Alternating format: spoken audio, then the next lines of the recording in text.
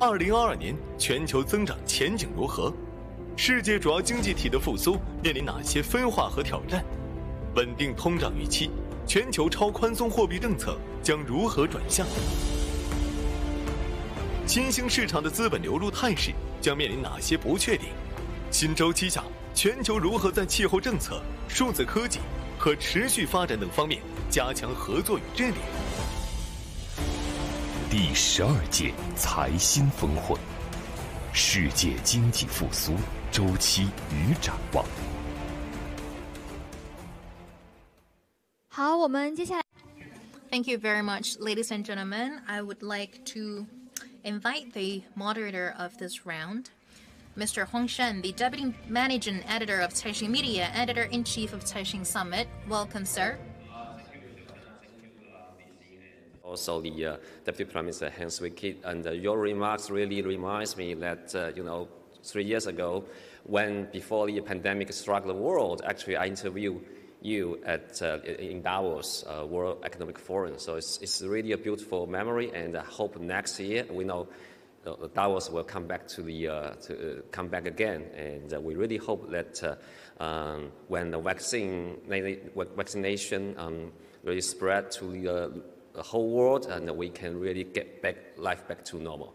好 ，without further ado, and I will say a few words before we start this panel discussion.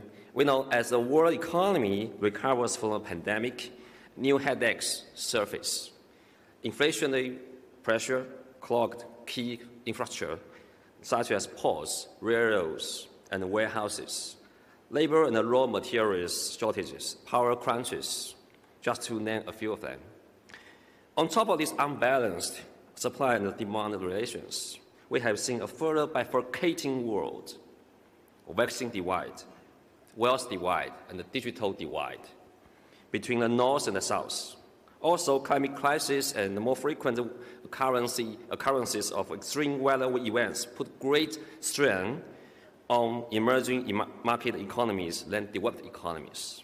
A rise in bond yields in advanced economies or a deterioration in global risk sentiment could push up debt servicing costs for emerging market economies, sovereigns, and businesses. So it triggers capital outflows and stresses emerging economies' financial system. So I think today we have six panelists joining this discussion, economic recovery outlook, and 3 of them will join us in person, and 3 of them will join us virtually. And I think this is the new normal in this still the COVID-ravaged world. And without further ado, I will invite 2 or 3 of in-person attendees come to the stage, and we can share the floor and with our 3 virtual participants. Please come in.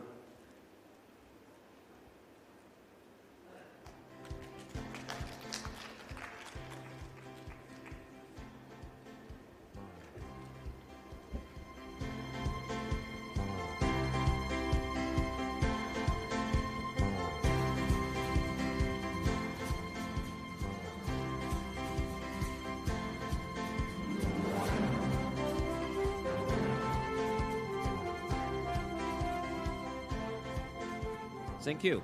And I will very quickly go through all 6 panelists. The first one is Mr. Yu Yongding.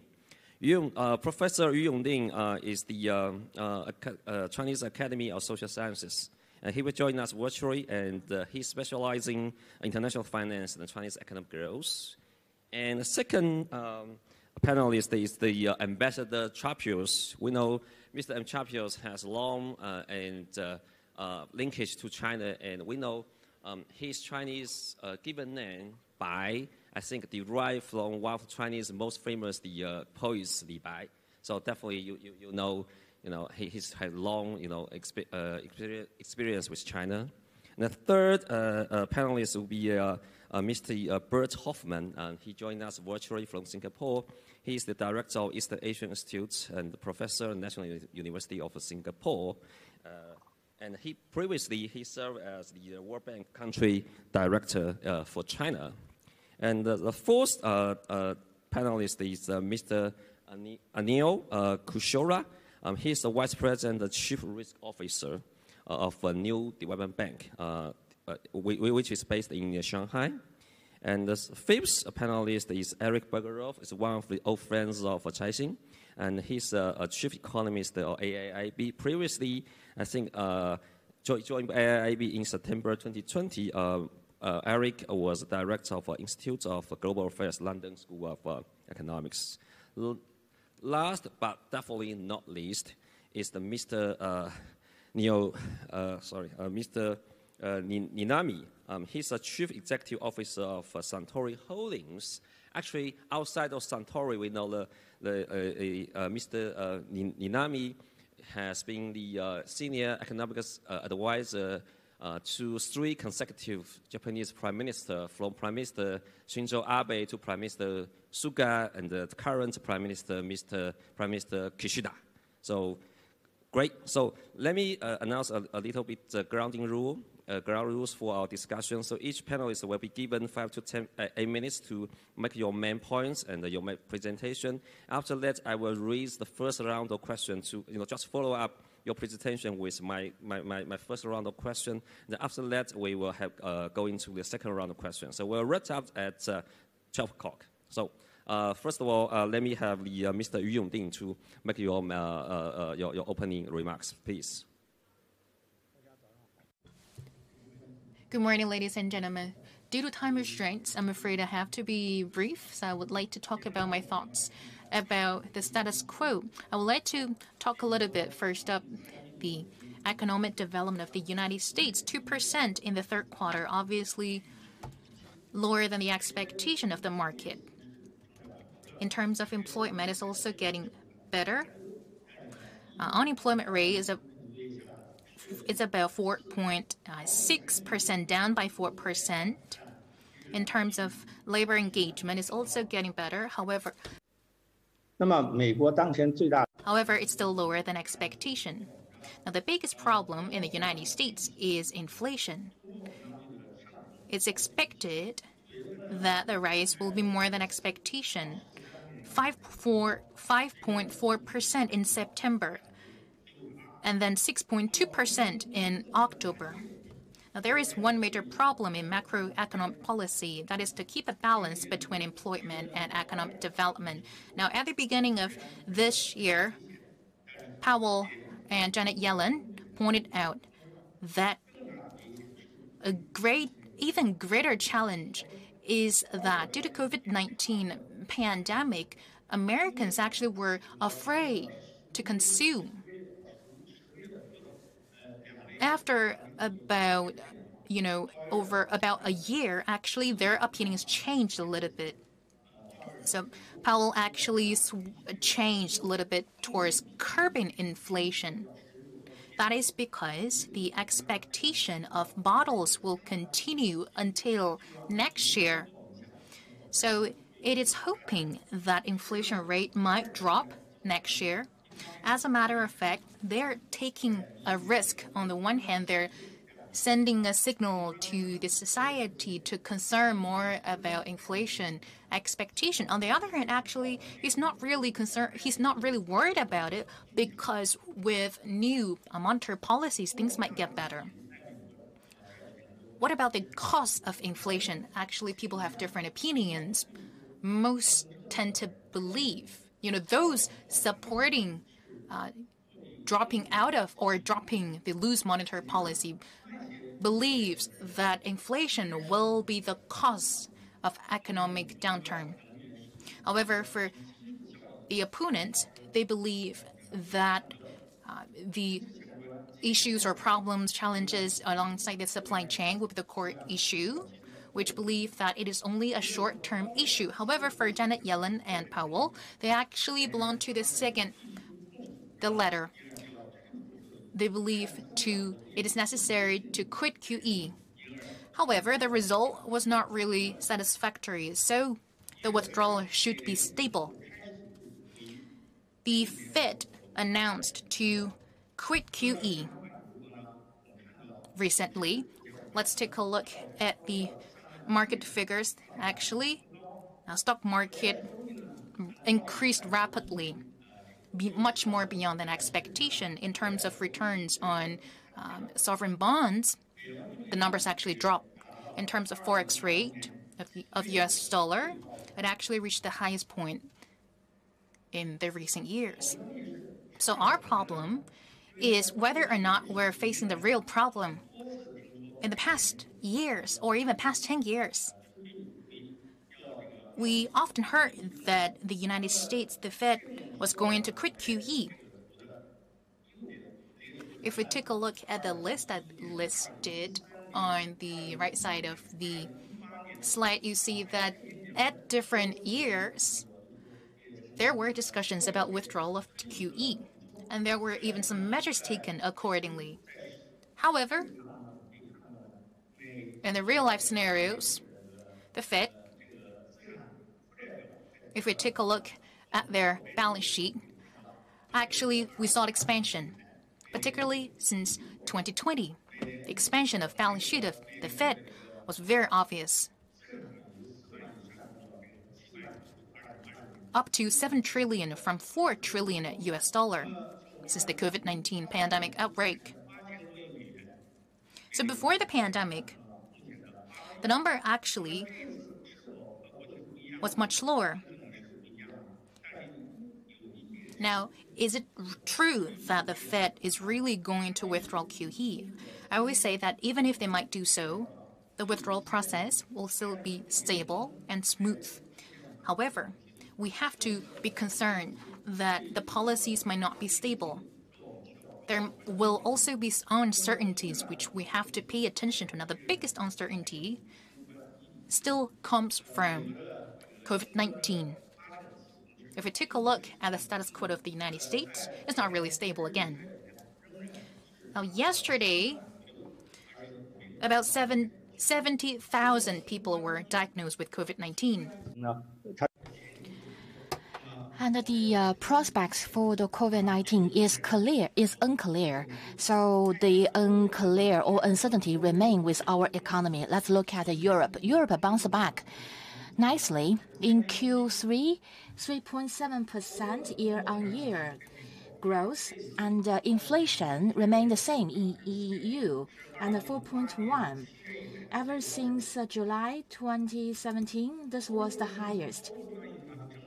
The Central Bank of EU policy had a few changes at present. The Central Bank of EU believe that inflation is only for interim, which can slow down the purchase of the bonds, but there is no plan to cut the volume of bonds. Anyway, the Central Bank of EU decided to do nothing, and Japan have no further changes either.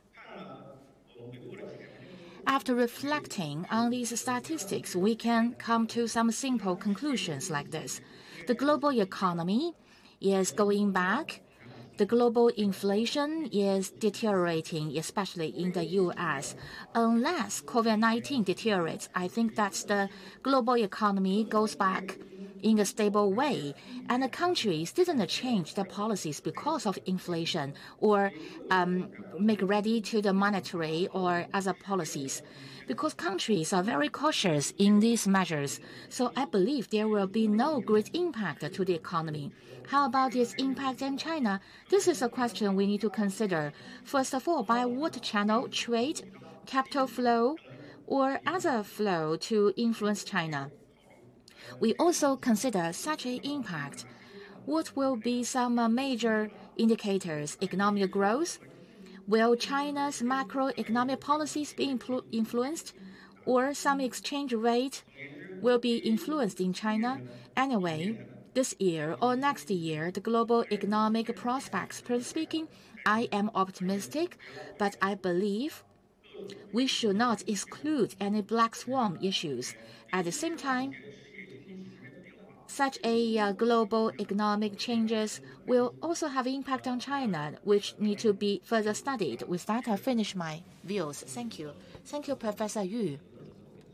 After every round, I will come up with one question. Just now, you talked about impact on China. Let's turn another perspective. Yesterday, half-a-year report from Fed, the global financial stability, it mentioned China's China's spillover effects to other countries. In 2008, we talked about the spillover effect from Wall Street or other countries. How about this year? I know that you have a lot of research. China has become a top 2 global economy and the second largest market for the stock market, and third market for the bonds. China's capital market also have a spillover effect on other countries. So what do you see that when China is growing, and in financial terms, how about China's spillover effect to other financial markets worldwide? What do you think? Shall I answer now? Yes, please. Well, to me, China's capital market, like you said, with China's higher strength in economy, China's capital market gaining more influence, but in its total volume, China's capital markets volume, it has limited impact on the worldwide. At present, we still have a capital restriction, even though in these capital accounts liberalization make some progress, but still under control. At present, I think that's the macro monetary or fiscal policy. We have strong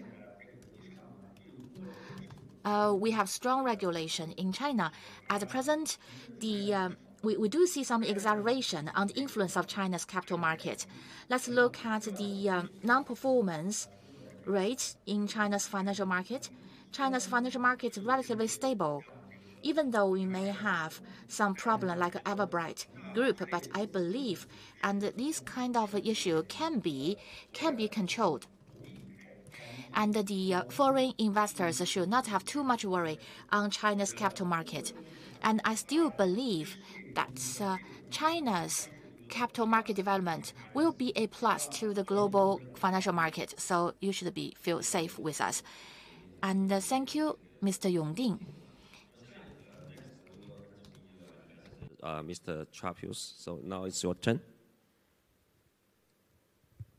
Yes.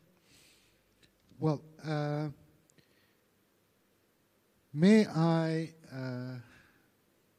focus my remarks on the dual transition that we are facing in Europe as well as in China and the rest of the world. The COVID pandemic has strongly damaged the international global economic scene, and everybody is looking for stability, for recovery, but as we see today, the way that economies are bouncing back, and China was one of the first economies to bounce back, have to take into account the industrial revolutions that we were going through before the pandemic. And if governments have to put money on the table to finance the recovery, and everybody is doing that. You saw the US Congress has passed part of its stimulus bill. You see how Europe has decided to put 750 billion euros on the table. That's almost $1 trillion. It has to go through the long-term investment, as the Deputy Prime Minister of Singapore said, on digital and green. And probably the green transition is the most important of the two. Why? Because if we don't have a planet, then we don't have economies. When we say it is existential, we mean it. And that's why the European Union has decided that at least 30% of the new money put on the table for the post-pandemic recovery will be on the green transition. Now, we all know that it's going to be difficult. And there are very vivid debates in Europe about exactly how to proceed. But one thing is certain. There is no choice. There is no alternative. Either we do it and we manage to prepare the ground for the future development of our economies, or we don't do it and we are all going to die together. It is as serious as that, I think. We have in Europe demonstrated that the green transition is economically feasible. There were big doubts, you may recall, 5 years ago, that was before the pandemic, about the economic sustainability of the green transition. Now, I give you only one figure, but it is a very recent figure. It was published two weeks ago.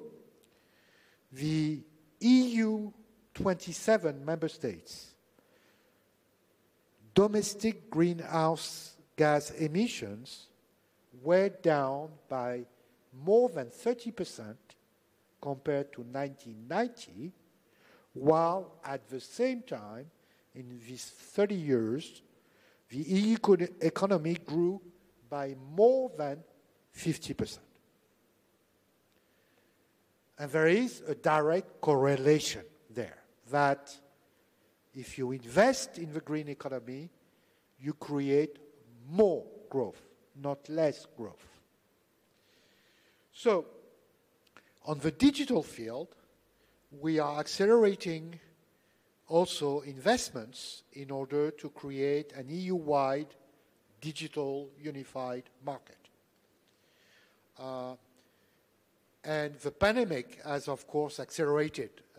The Deputy Prime Minister of Singapore spoke about online teaching. Well, in Europe, we have seen how quickly we adapted to something that didn't really exist before the pandemic. And there's still a lot of work to do. So the question today for us, from a European perspective, is how do we align the largest economies to make sure that, one, there is no carbon leakage, quote unquote, that is that the efforts of those who are ambitious will not be negated by those who do not make efforts. So the issue of carbon tax, which was already mentioned. And the second thing is what we call greenwashing. That sometimes we may see so-called green transitions that are not green at all.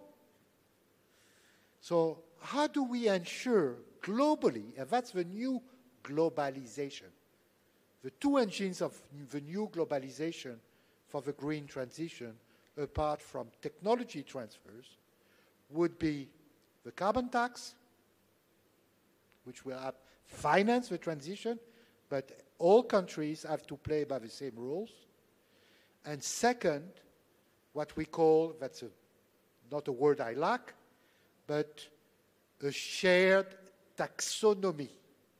That is, like Confucius said, Zhengming, you need to call things by the proper name.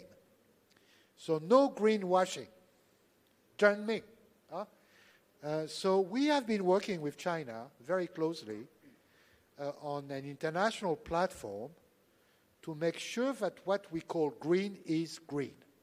Green finance, green investment, green capital.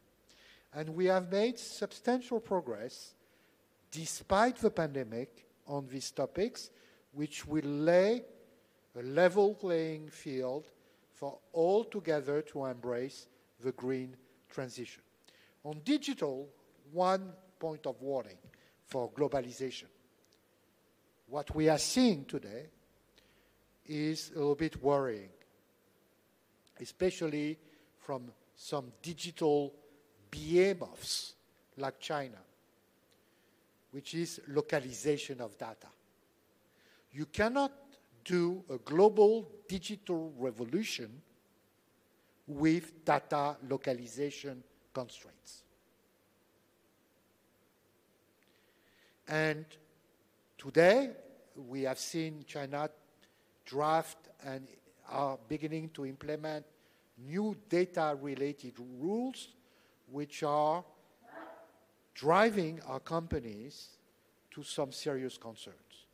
We need, to the contrary of data localization rules, we need data adequacy transfer rules so that companies can freely exchange data in a private manner.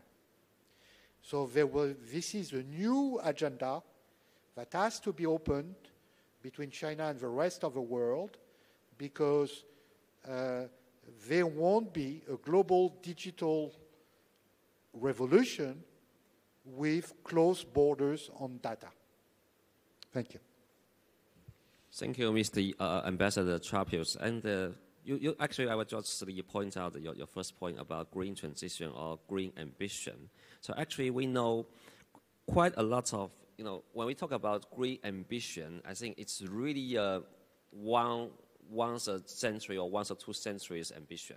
It really has everything to do with decarbonize the whole entire physical economy. So some critics, point out that today's economic policies are not to a large extent driven by GDP growth targets, rather than a complete reframing of the way the economy is run.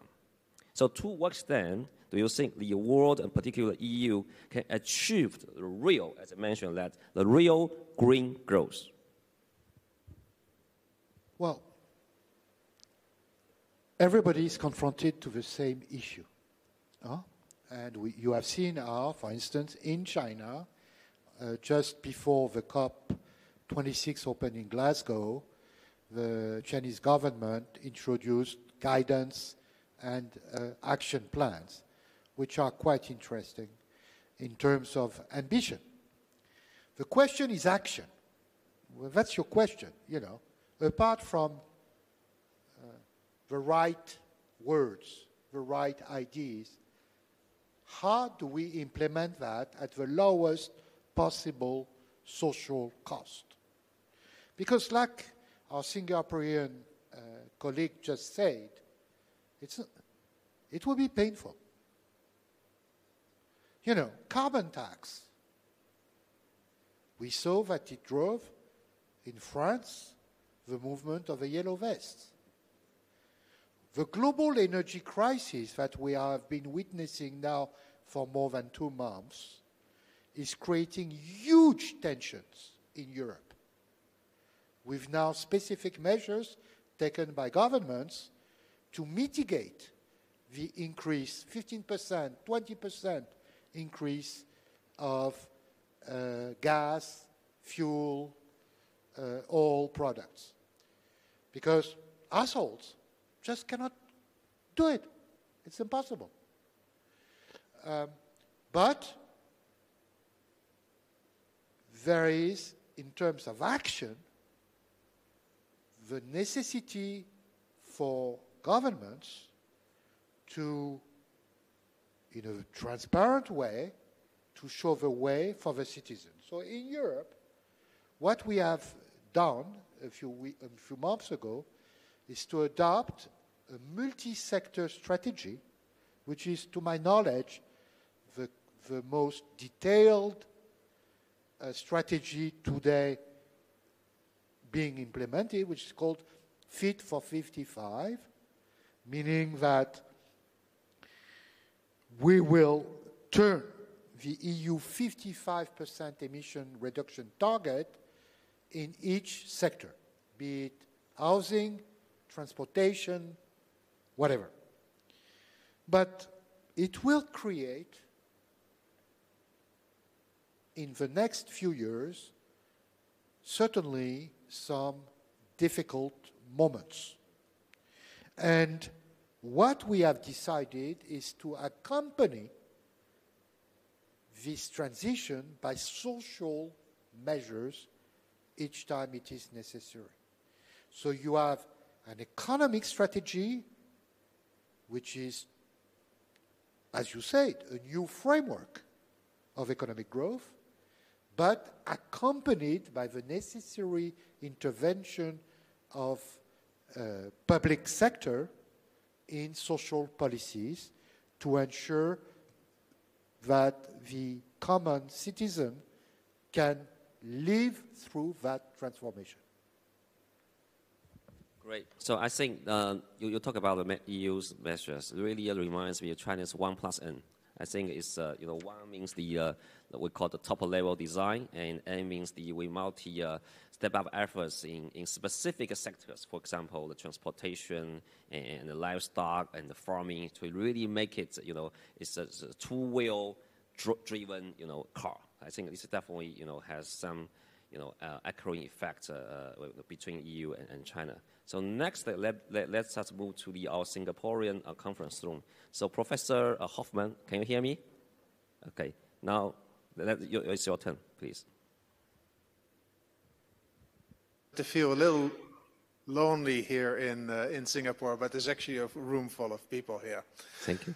I have 3 points, and really they complement what Yu Yongding has already said. One, we're actually looking at surprisingly strong growth in the world economy, much stronger than a lot of people expected. 2, it is very uneven growth. And 3, it's fraught with a lot of risks going forward. Let me go through each of these 3 points. First, the recovery has been very strong. There's projected 5.7% growth this year. I look back, it's 1968 that the world grew with 5.7%. So the recovery from the crisis was very strong. Yes, the COVID crisis was very deep, but not as deep as it could have been. It was minus 3.5% last year. The original projections of the IMF were far worse. But as Ambassador Chapuis said, Western countries, they threw the kitchen sink at the problem, and the stimulus was humongous and is still ongoing, especially in the United States. So that's why the depth of the crisis was not as deep as one would expect it. And the rebound from minus 3.5 to plus 5.7% growth this year is much stronger than, say, after the global financial crisis. A total rebound of 9.2 percentage point is much stronger than the 5.8 percentage point that we saw after the global financial crisis. So in many ways, this is good news. The not so good news is that this recovery, this rebound is quite uneven, and in many ways. 90% of advanced economies by the end of 2022 will have recovered to the level that they had before COVID. Only 1/3 of developing and emerging market economies will have recovered to that level. So they are hit far stronger. And it's very clear, there's 2 reasons for that. One is that there is still a global shortage of vaccines, and they're at the short end of it. And 2, their policy space is far more limited than in advanced economies. Mind you, the IMF and the World Bank and others had been warning in the run-up to COVID that there was too little policy space for many years. And of course, when the big COVID crisis hit, there was indeed too little policy space. And many of those countries now are facing debt issues that are yet to be resolved and may get worse in the future. The unevenness in the recovery also plays itself out in the supply chain. And as an economist, I'm quite fascinated by that. First, there was the uneven recovery, China and the rest of the world. Now it is the uneven recovery of goods versus services. Services economy is still quite low in recovery. Travel is still difficult. Excuse me. Tourism is still down. But instead, the demand is now put on manufacturing, and the demand is put on goods that are needed to deal with COVID, such as electronic equipment that we're using here in abundance. So you have a very strong shift in demand towards manufacturing, an unexpectedly strong shift. And that created shortages in microchips, it created shortages in cars, in almost everything. And the unevenness across the globe also caused a major bottleneck in transportation. So there was far more manufacturing that needed to go around the world, and far more went from China to the rest of the world, which was not yet recovering, and caused a major disequilibrium in shipping. I believe, and despite Yu Yongding's chart, that only goes up. If you look at the Baltic Dry, it's already coming down. The Baltic Dry Index, a major index for tensions in transportation around the world.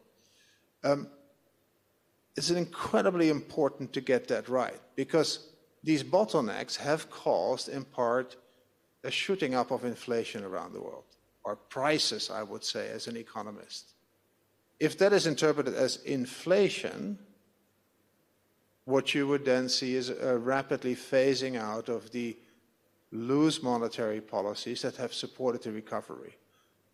I would personally be afraid of such a premature exit, and I see that as a major short-term risk.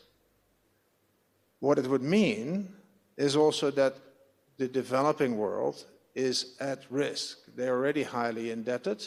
A change in monetary policies in advanced countries, and especially in the United States, where the fiscal stimulus is still strong, may have ripple effects that could be very damaging for developing economies, as they have in the past. Of course, the second major risk is still COVID. COVID is not gone, and the vaccine distribution is still a major issue. New variants. I'm glad to hear that the Deputy Prime Minister is a bit less nervous about that. I'm still very nervous about new variants that might even be vaccine resistant. But in the medium term, I think the uneven recovery will continue to create tensions in the world, because the uneven recovery is also playing out domestically in countries. And almost like the global financial crisis, people that had the human capital and the assets to benefit from the crisis are well off. As an academic, I could continue to do my work. Not a problem. As a fact, conferences are easier to do now because you can do it all online. But it's the ordinary workers, it's the service workers that have lost out, that have lost their jobs and have lost out across the world. Second, because of the loose monetary policies, the wealth inequalities have further increased. Those with assets basically benefited in a major way from the policies, not intentionally, but as a byproduct of those policies. And I see rising tensions around the world in domestic politics.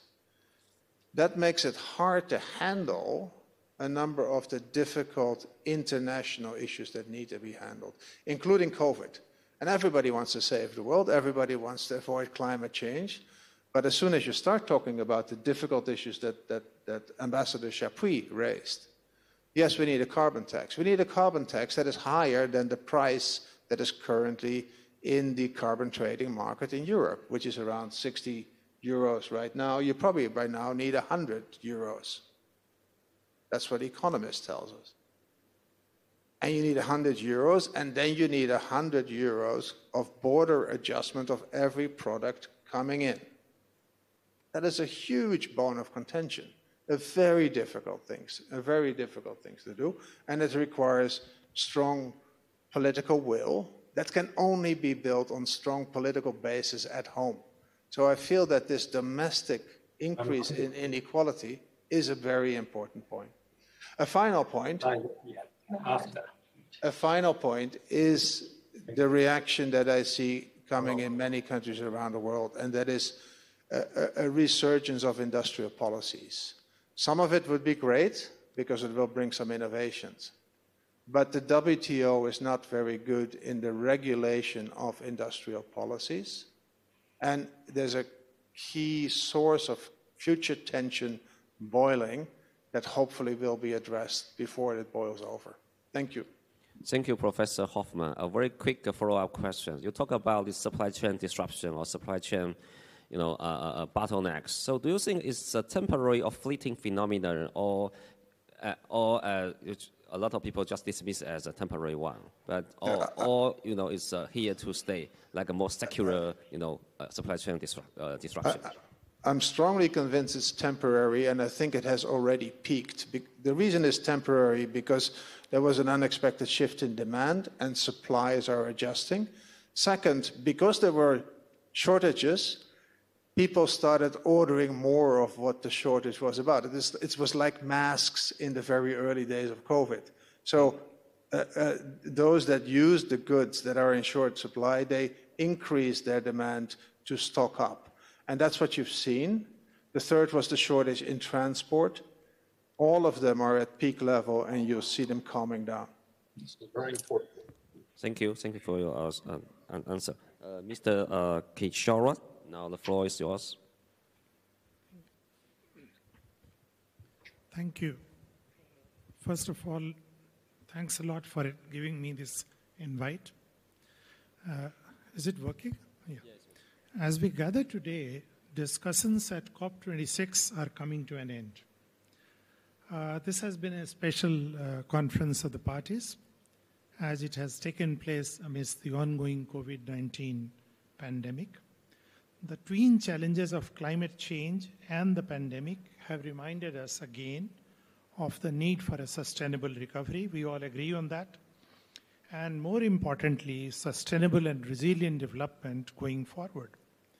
In tackling these challenges, we pave the way for building a community of shared future, the Caixin Summit central theme today. Nature has lately been asserting itself in multiple ways. Professor Dasgupta of the University of Cambridge has recently highlighted the contribution of natural capital to economic growth and proposed that it be recognized as a critical factor of production. Many of us might echo his views, recognizing nature's limitations in sustaining growth. A potential threshold might exist beyond which nature could drastically change and substantially affect existing growth patterns. So that's an important element to recognize. In fact, certain climate-induced changes are already considered irreversible. According to the most recent NDC synthesis report, all currently available nationally determined contributions of 192 parties, including new or updated submissions, are likely to restrict the increase in global emissions to just 16% in 2030 against the 2010 level, which is pretty low. The actual outcome, moreover, will depend on workability of the NDCs. On this front, and I think the Deputy Prime Minister from Singapore mentioned in his remarks, we really need advances in energy solutions. These are crucial because you just can't, we have just seen during the recent energy bottlenecks, the kind of trouble we had to undergo. So energy solutions advances are very, very important. Secondly, and again, the DPM, Mr. Heng Siew Kiat, mentioned about it, carbon sequestration. Technology to capture and deal with historically accumulated carbon is extremely important. I personally feel that unless we get a breakthrough there, it will be very, very difficult for us to achieve our goals of having a green planet. And of course, it will require funding. That will be the key to unlocking ambitious NDCs. Let me spend a minute or two on what we as New Development Bank do. As a multilateral development bank, NDB has been working jointly with other MDBs on the climate agenda. At COP26, the MDBs have announced a joint climate statement. presenting a brief overview of the collective progress, including our joint approach for Paris alignment and support for countries' long-term strategies towards low-emission, resilient development, and, of course, just transition. Our Professor Hoffman has spoke about the difficulties when you really go to impose carbon pricing and border adjustments, etc., and that's where just transition comes in. How do we handle that? And my feeling is that in case we are able to make advances in technology in terms of energy solutions and in terms of carbon capturing and dealing with that, it will be a real breakthrough. NDB is part of the multilateral efforts. Set up by the BRICS nations, the bank aims to support global growth and development through financing infrastructure and sustainable development. And as some of you might know, NDB was established at the historical juncture when the Sustainable Development Goals and the Paris Agreement were approved in 2015. Now new members, EMDCs, are joining us, and we propose to expand and continue working on our agenda. Beginning our operations in 2015, in the last 6 years, we have approved 79 projects for about $30 billion. And to date, we have committed about 25% of total approved financing to climate finance if we leave aside the large-size emergency program loans that we did for fighting against COVID-19. Majority of our climate finance has gone to mitigation, such as clean energy, piloting of battery energy storage systems, promotion of mass transit, and procurement of electric vehicles, etc. The bank has also committed to support adaptation through water transfer projects to address drought-induced stress and vulnerability in member countries. As we move ahead, support for energy transition towards cleaner fuels are going to be our priorities, as these are the priorities for our member countries as well. We also look forward to prioritizing adaptation and resilience, given the increase in frequency and severity of extreme climate events. As is commonly observed in many natural resource-dependent communities in EMDCs, individual and community-based approaches may continue to prevail for adaptation. Use of nature-based solutions, local ecological knowledge, and a small-scale frugal technologies will be important. As the bank focuses its operations in emerging markets and developing countries, concepts like go retail to adapt mechanisms might be an area for us to work on, considering the systemic lack of access to technical, financial, and institutional resources in these countries. One of the ways forward is through broad-based public-private partnership models, multilateral and bilateral funding, private sector technology and information support, governmental coordination, and individual participation in sharing the risks and the rewards of adaptation could promote innovative adaptive behaviors and thereby keep the cycle of growth sustainable and resilient. In the end, I would just like to flag two things: that the community, the global community, needs to work on technology, and for that we need a lot of funding. And with these two elements, I think we can make a breakthrough. Thank you. Thank you. Follow-up question. I think you mentioned that. So when we talk about the post-COVID global economic recovery, we always emphasize, it must be green and sustainable. I think everybody in the room and outside the room agrees that the recovery must be sustainable and green. But it's always, when we talk about the economic recovery, particularly in the developing economies, it always comes with the huge cost, right? We must pay respect to the on-the-ground realities, right? For example, we know Indonesia is a coal-rich country, and Saudi Arabia is oil-rich country. So how you can really make a balanced act between a real green, economic recovery and paying attention to the local, what we call the competitive advantage or local realities. I think it's always, long-term questions. That's a very interesting and an incisive question, and I wish we had answer for that. But two things I would like to highlight here. Yes, we have to be conscious of the realities. Unless we are conscious of the realities, it will be extremely difficult to achieve our goals, whatever pledges we might make. That's very clear.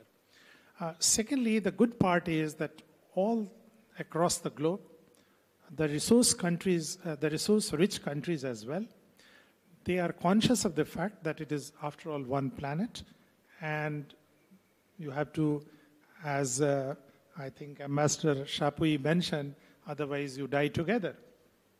So given that this reality, that the countries are conscious, people are conscious, individuals are conscious, that makes us job so much easier. Now, how do we do it? Yes, we have these nationally determined contributions, and let me mention our member countries like China, India, Russia, South Africa, Brazil, and the new members that are joining. All of them are focusing on this green trajectory within the constraints of their own resource availability and requirements. Given this, there is sure to be progress, and energy transition, given the technological constraints, is going to take some time. It is not going to happen immediately, and there will be enough time to move away from these fossil fuels to renewable energy and other sources of energy, like France, Belgium, and some other countries are using electricity, which is absolutely clean, except that it is considered to be in some ways dangerous. What's going to be our approach to that? And maybe as we invest more and more in technology, we'll get newer technologies which will be safer and absolutely green. So I would again say that we have to bank on the goodwill and the support of all the countries to pursue this agenda, because they are now conscious and they are driving it themselves. It is not being imposed from outside. And secondly, we need to push on the technology front in a big, big way by dedicating some fund towards that. Great, so thank you. So we are good to have another person from the Multilateral Development Bank. So Eric, now it's your turn, please. Great. You have a presentation, okay. So thank you, and let me break the pattern by showing you some slides. But first of all, I want to say how delighted I am to be back at the Caixin Summit. I was fortunate enough to be there when it all started, and it's amazing to see the development of Caixin. And of course now, when I'm living in China, I'm benefiting on a daily basis from the excellent reporting. I think there's no other source that contributes as much to my understanding of what's going on in China. So congratulations. And also the way you have managed to respond to this challenge that the pandemic puts to you and created this innovative format that is a statement about your capacity to adopt to constantly changing circumstances. So what I want to do is to show you some slides based on a report that we published a week ago. It builds very much on the previous interventions. It focuses on two aspects that we are seeing now and that's come up in the previous presentation. One is, of course, this huge divide that has emerged in terms of vaccination rates, but in terms of growth. And for the first time, we are seeing advanced economies growing faster than emerging economies. And of course, the other dimension that I want to maybe start with is the clogging up in the whole global production and transportation system. And there's not a day when we don't see the symptoms of this dislocation, these disruptions, and I'm going to start from the global value chains, because they are extremely important and have been important levers for emerging and developing countries to join the global production system. And I'll come back to how important they have been and how important they will be going forward. But let me first say a few words about the current situation. So it has already been described, these clogged systems, the increase in transportation costs, and that's what led us to think about what can we say about the global value chains based on this extreme shock that they have been exposed to.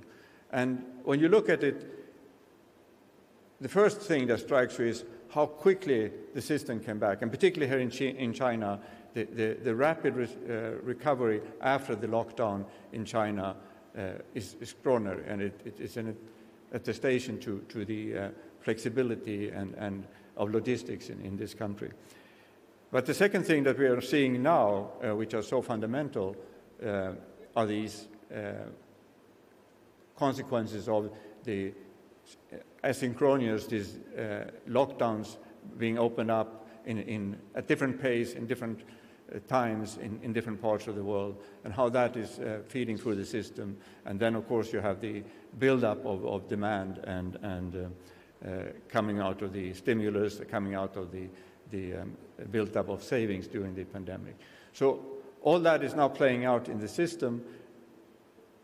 It's a bit like with inflation. You have many things that are temporary, but if you have many things that are temporary and they last for a long period of time, they all have a bit of the same impact as permanent changes. So I think it's too early to say what will be the end result of this. There are these pressures that come from the new economists. We have become more capable of using digital technologies, but there are also very strong pressures coming back, or pushing these arrangements back to where they were in terms of this hyper-efficiency, these very strong relationships that they are based on transferring important information, trust-based arrangements, and so we will see. But I think in the long term, the economic drivers will be the important dimension. But I'm going to make an argument now that there are many challenges to these global value chains in the short term, in the medium term, but also in the long term. And probably the most important of them are the green transition that we have just spoken about. But before I do so, let me just show you what's happened to these global value chains in terms of the relative importance, because this is fundamental when we try to see how can we get out of this trap that we are in now with such a difference in growth rates between emerging and developed and advanced economies. And what you see here is the participation in global value chains, and you see this very kind of dramatic decrease in advanced economies, but a very fast increase in the participation from emerging and developing countries. And it's not only China, it's many other parts, particularly of Asia, that have managed to use these levers, this chain that has come by you being able to just produce a small component rather than a whole car to enter into global production. And it's been a very important driver of global development. And different countries have used this in different ways. So some have, like China, has moved upstream, taken more and more of intermediate products. It also upgraded technologically, much more high-tech in the part of global value chain that China is responsible for. But India has taken a different approach, or has focused more on the specializing in specific activities, introducing ICT and so on, and getting competitive to that. There is no real, it's not better to go upstream or go downstream. It depends on what your local context is, what your comparative advantage is, and what activities you want to specialize. So different strategies are possible to use when you want to get them. And if you look at China, and we have a whole chapter looking at the impact of global value chains on China, but the one thing that stands out to me is how global value chains has allowed the economy to address some, or to develop in parts of the country where it was quite difficult before, so in the interior, and particularly look at what happened to Chongqing and to Chengdu, and their participation in the global value chains have increased dramatically, much more high-tech activities in these parts. The railway connection, particularly to Europe, has really had a strong influence on this, and you can see on these maps how very fast and how profound this change has been. But now we have, I would say, we have facing with these global value chains a challenge that dwarfs these other pressures that are on these value chains, and it's how do you green and decarbonize these value chains? They are transporting goods many times across the globe, very long distances. And the production requires a lot of carbon-related products. You have very large carbon footprint from these global value chains. We see this also as a huge opportunity. It's a challenge, but it's an opportunity. There are these lead firms that build these value chains. It's all based on their capacity to impose, prices inside these value chains, impose common standards, and create transparency around what's happening at different stages in these value chains. That capacity can be used to drive the green transition. It offers us an additional tool to achieve what's been so difficult today, push countries and encourage countries to, across countries to drive this green transition, and also to push it across different sectors. Using the DVC lead firms is very important. But it also offers another driver, which is very important, because now countries that want to attract these global value chain investments, they need to be able to offer green infrastructure. They need to be able to offer green power. They need to be able to offer green multimodal transportation systems. They need to be able to offer digital architecture that can make use of these global value chains efficiencies.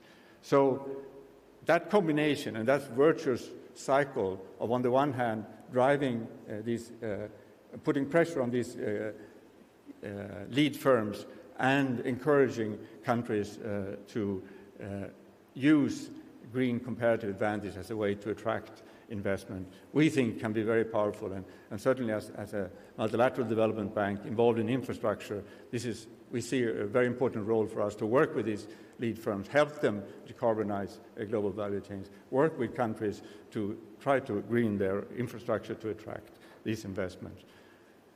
So to summarize, the DVCs are challenged, and they are challenged in the short term, they are challenged in the medium term, but in the long term, we argue that the green transition is the major challenge, but it also offers this opportunity for climate-smart development, and it also gives us an additional tool to reach the net zero transition.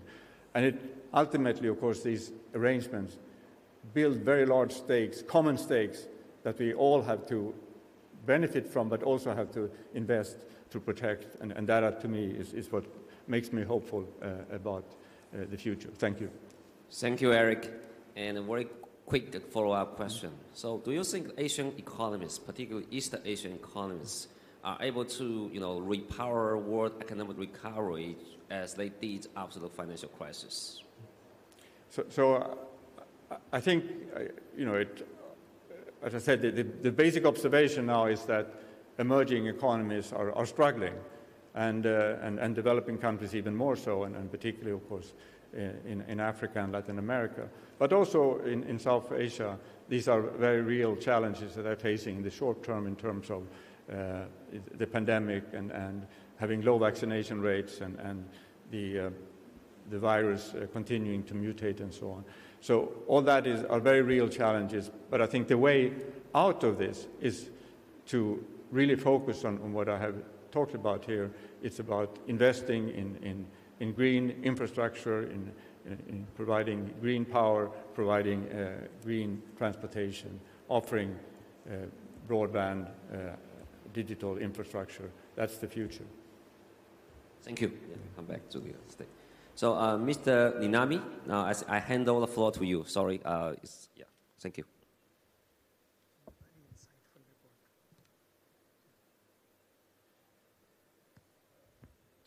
Do you unmute? Could you unmute yourself? We cannot hear you. Thank you, Shan. I'm so sorry. It's okay. I'm not good at it still. It's a great honor to be invited to this great, amazing panel of Caixin with these distinguished panelists. Let me touch upon about Japan.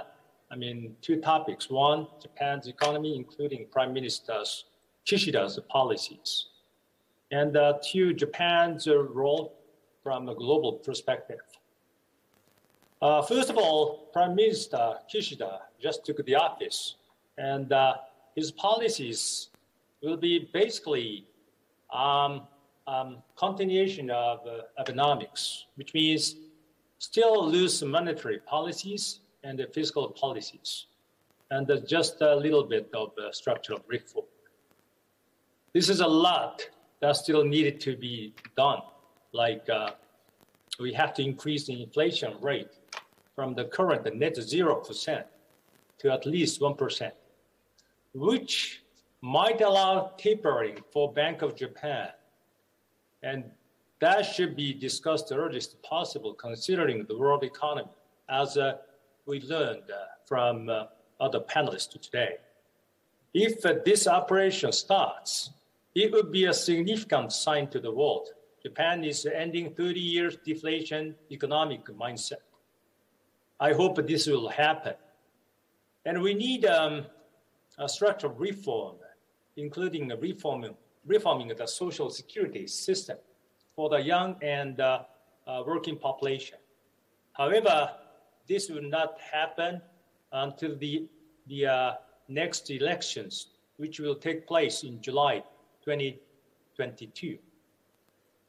Currently, Japan is in relatively good shape in terms of pandemic control, with very few new cases of COVID-19, now about 200 nationwide, and one death on average per 1 week. Amazingly, very small number of infections now. And the vaccination rate reached already 80%. That works very well. I mean, in terms of controlling this pandemic. Having said that, huge problem is here, lies ahead, which is the recovery of Japan's economy is still slow. I believe pent-up demand will be seen very gradually. Why gradually? The fundamental issue is that the people do not trust the government so much because the government repeatedly declared state of emergencies. People are still afraid of sixth wave, which is essentially understandable with the aging population. Let me touch upon a little bit of the aging population. The aging population impacts the economy in every aspect toward conservatism. This is a compelling fact even to other advanced economies to large or small extent. So we have to address this issue and pretty much influencing to the world economy, I believe. Now, we have some solutions. One, in the short term, we have the huge accumulated cash at the level of the household. That is, we call household saving. That reached already as much as $300 billion due to the pandemic, only for 2 years. Mobilizing this cash towards consumption is essential to Japan's economic recovery. The government has to be more effectively communicate the safety measures that are being put in place, like we will start booster shots from January and to encourage more consumption. But that makes sense. and building on rising desire to travel and dine out. I'm sure Prime Minister Kishida will play a key role for this to demonstrate his strong leadership to relieve the general public.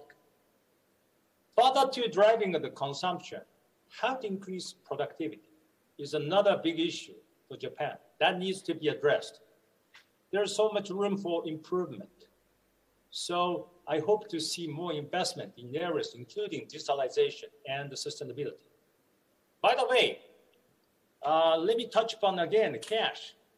Our private sector in Japan carries as much as $3 trillion in their and our balance sheet, and huge cash. This will make a way toward a much needed inflation, as well as a potential of potential economic growth, which stands at now 0.5% to at least 1.5 to 2%. I think all the driver is the private sector. And I think Prime Minister Suga, after that, Kishida, both, three prime ministers continuously tried to incentivize the private sector. At the same time, the distribution of wealth also needs to be addressed. This is Prime Minister Kishida's main theme. Abenomics effectively raised the stock prices, but its benefits did not trickle down to middle class and the low income class at all, in a sense. So Prime Minister Kishida will try to redistribute that wealth. And the first program will start by raising wages of essential workers like childcare and healthcare workers. But having said that, it's clear that on the other hand, we need to get our economy on the right track before talking in depth about the redistribution of our wealth. So let me touch upon the second point about Japan's global role. Now, I think it's very clear. Japan's most important role is its role as a flag bearer of a free trade, notably in leadership in realizing CPTPP, Japan, EU, EPA, and RCEP. There's no question about the importance of a global value chain we talked about now. So we'd like to contribute to this space still continuously, and I hope we can work with China toward this path and to keep the free trade. Though it's been under attack because people say this is one of the reasons to create the inequality. That must be true, but we have to consider how to redistribute the wealth as a result of the benefits of trade. And the trade pacts not only embrace the relationship in trade, they are also means to strengthen the world's readiness for the new era, increasing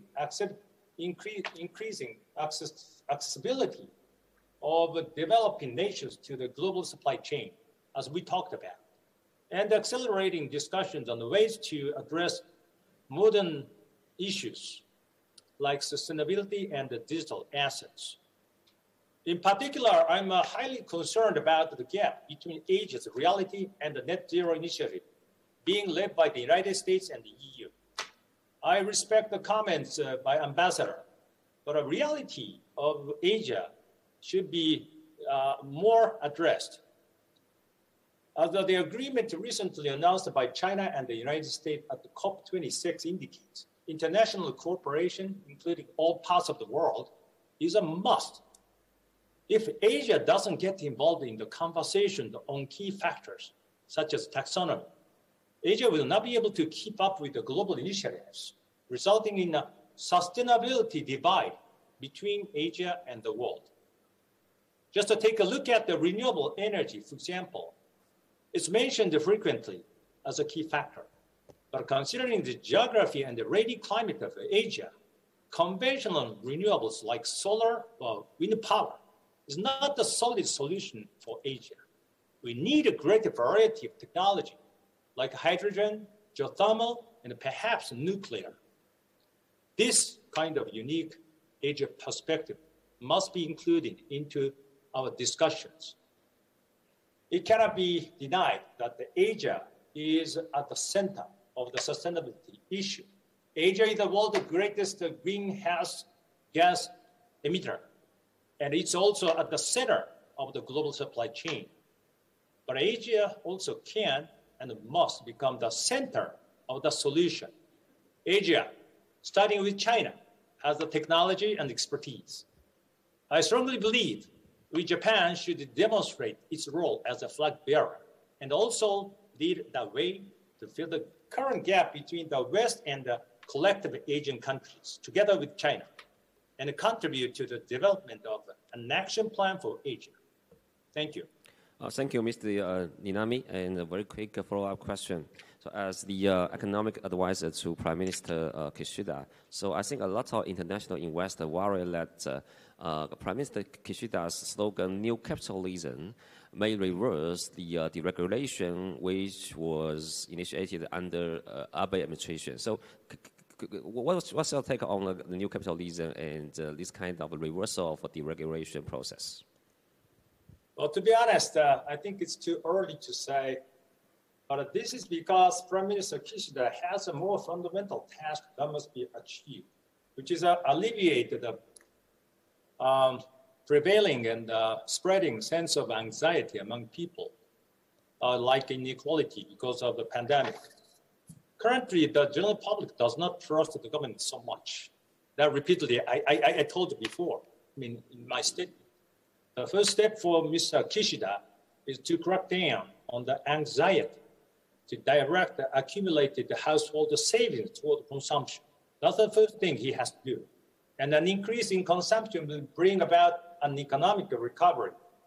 And definitely that will lead to wage hikes of the working population. That is hugely needed. Winning back the public's trust is a prerequisite for the success of all other measures. I'm very much hopeful Prime Minister Kishida will demonstrate strong leadership like that. So we are discussing new capitalism.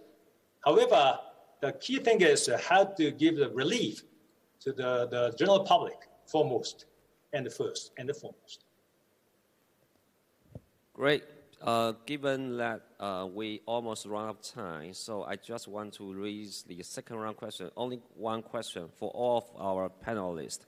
The question is, what do you think? Which do you think is the biggest obstacle or barriers in hindering global economic recovery in 2022? So before you guys answer the question, so the question reminds me of Larry Summers, the former U.S. Treasury Secretary. He mentioned that he really worried about the so-called secular inflation or secular stagnation. So it turns out that the current ongoing inflationary pressure prove him to be partly true. So anyway, so let's turn to Professor Yu Yongding. So what will be the biggest uncertain factor affecting global economic recovery in the year 2022? Thank you.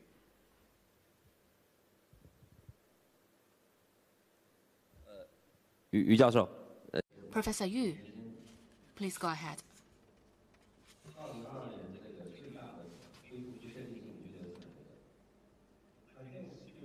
Pandemic. I think this is this is biggest uncertainty. This is the first one. The second one is geopolitics. We don't know what policy the Biden administration will follow. I think this is also very important.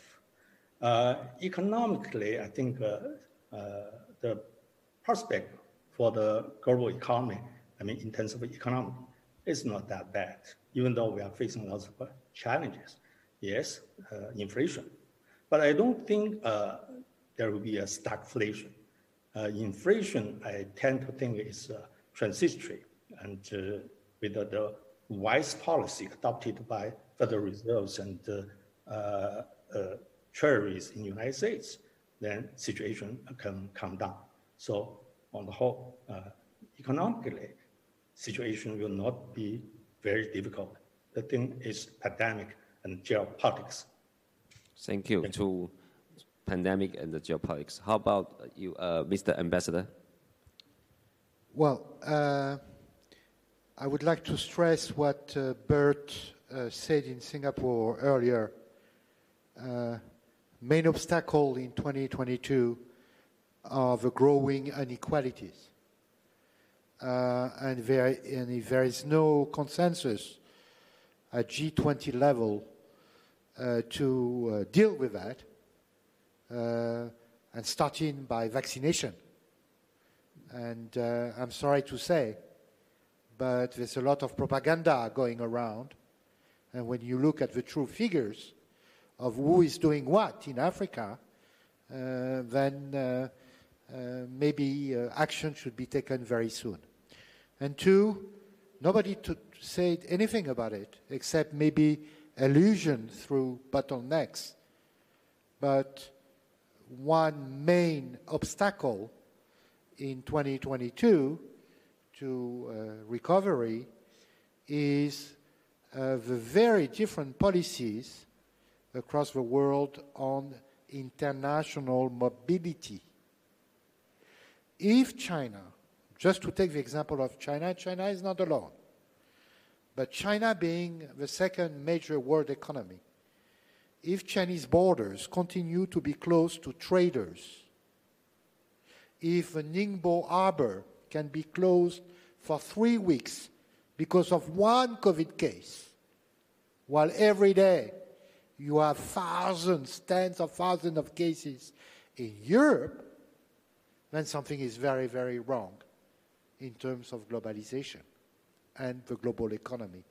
So it's not a plot to subvert China to ask for Chinese borders to reopen when the world is reopening. China cannot be an exception. Thank you, Mr. Ambassador. Professor Hoffman. So, number one will remain the management of the pandemic, and which includes the rollout, which includes the resolution of bottlenecks, etc. But second, I know what it was asked for one, but the second one is really the domestic politics in the major countries around the world that in turn might prevent the international cooperation from happening. Thanks. Thank you, Mr. Kishora. Yeah, pandemic, of course, is there, and there are related challenges, and which have been spoken about. My biggest worry is that amidst so many challenges around, we should not lose sight of investing in infrastructure, because investing in infrastructure gets jobs for unskilled and semi-skilled labor. So not only for 2022, going forward as well, it's important that we continue to remember infrastructure as a priority. Thank you. Eric? No, I certainly belong to those who think that for the next year, the pandemic will be the dominant feature. And the feature of the pandemic that mattered most is the unequal vaccination. And by far the most important investment that can be done today is to invest in getting vaccines into people's arms. And the fact that this is not happening, and it's not happening on such a huge scale, makes me very concerned about the future of global cooperation, because we already see it in G20 this year, how the front lines or the demarcation between the advanced economies and the emerging and developing economies have been deepened. And it feeds over into many other issues and including climate. So that is, to me, the main concern because we're going to need this cooperation to deal with all the challenges we are facing. And if we cannot solve this fundamental issue, and I think there are some very straightforward and not easy, but possible solutions in terms of reducing stockpiles of vaccines, making sure that these are actually used, and we are taking policies, as was mentioned, that are consistent across countries to make sure that we address this inequality. Thank you. Thank you. Mr. Ninami? Yes, thank you. There are two issues. One is obviously pandemic, but some other perspectives are different than the already commented. How to manage the fear of the people spreading around. And vaccination is a huge result, but how we can reduce the frequency of pandemics. And we have to address the biodiversity, which is at risk. And I think that's a very important issue. And how to manage a new normalcy. And we have to observe consumers as well. And second, I totally agree with Professor Hoffman. I think supply chain, which is a huge issue now, but how we can shorten the stumbling block in time from the current peak toward the normalcy. I think this is another issue because our economy is so much influenced and impacted by the supply chain. So I think Asia is the center of the solution for that. Thank you. Thank you. Great. Because we are really squeezed for time, but finally I would say thank you for all panelists. So we know every crowd has its silver lining, and we hopefully next week, and two leaders from both U.S. and China will have a virtual meeting. So this will be the first summit since the Biden administration went into White House.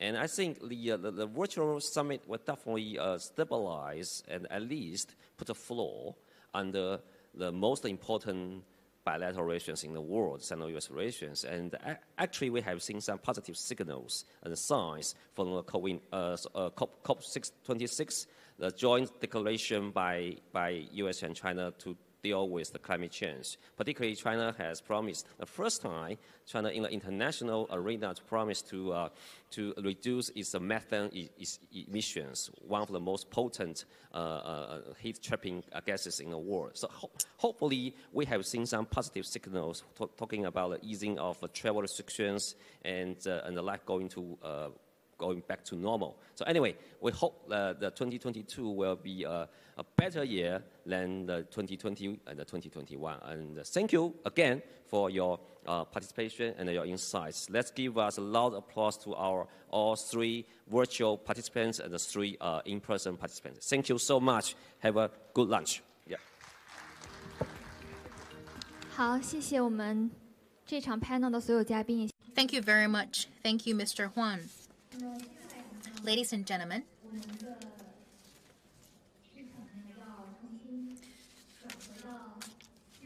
next let's switch our venue to the Singapore venue. I would like to invite Madam Li Xing, Managing Editor of Caixin Global, and Mr. Kenneth Griffin, Founder and CEO of Citadel,